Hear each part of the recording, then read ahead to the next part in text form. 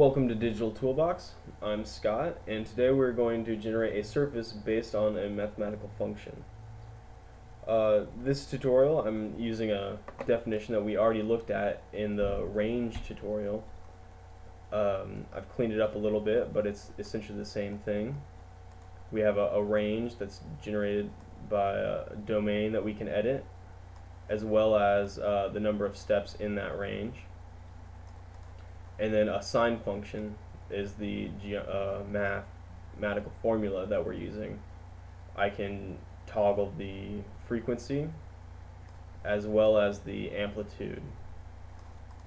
And this is represented in a list of x, y, and z points, right now all in the x and z axes.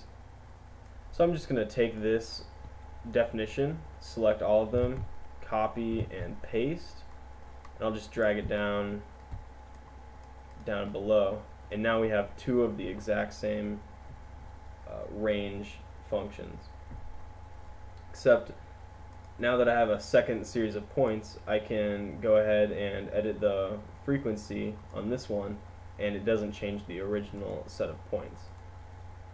So now I have a less frequent sine curve and a more frequent sine curve. I can even go up and change the amplitude for the first one, decrease it, keep it the same.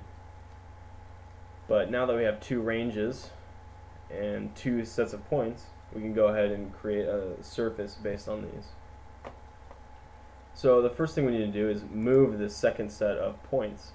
Otherwise we won't have a very nice surface.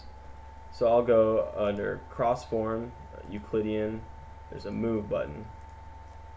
And the move button just asks for a geometry for us to move.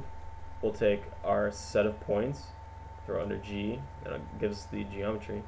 And then it asks for a translation vector, T. Under vector, under constants, we'll just move it in the Y direction, so unit Y. Put that in the translation vector.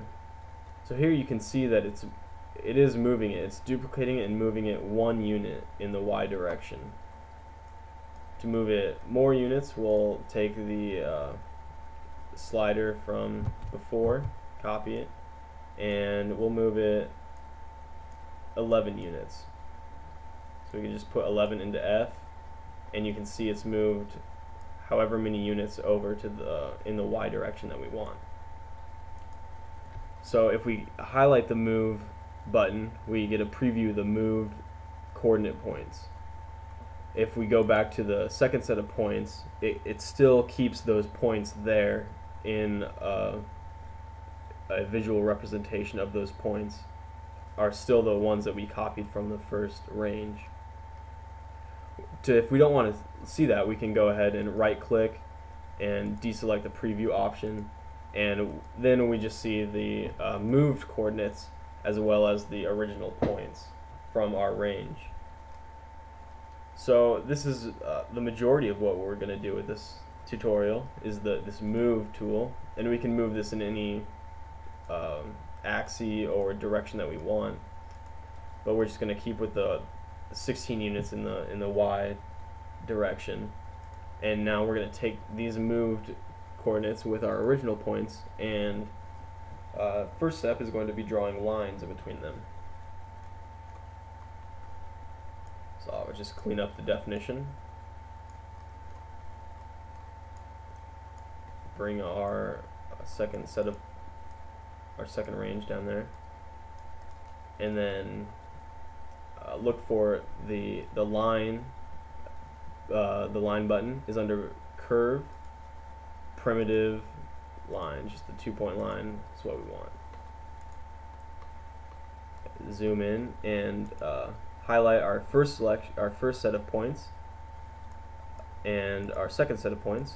The line just asks for A start point and B start point. It's pretty simple. Take the A to the first and our B to the second set of points. So here we go. We have a very interesting set of lines based on the the sine curve that we first generated using a range. So these are still editable. We can go back and use the sliders to toggle those, and we can also even toggle the amount of number of steps or the domain too. So we can toggle the domain for the first set. We'll put that up to 26 with 50 steps, and we'll go down to our second range, and we'll have that at 15 with 50 steps to keep the numbers the same, or we can go up to 20. So it's off by 5, but that generates our set of points and the lines between. So now we'll go ahead and create a surface out of this. Right now it's just these lines that we created, and to create a surface we'll just loft these lines together. They're very nice section lines.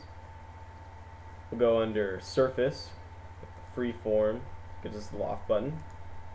The loft button is really easy for this. It just asks for section curves. We'll just take the S and drag it to the L, and that gives us a full surface for our lines. So there you have it, a surface driven by these geometric mathematical functions that are still editable. We can still control the period and the amplitude, and everything updates as it were.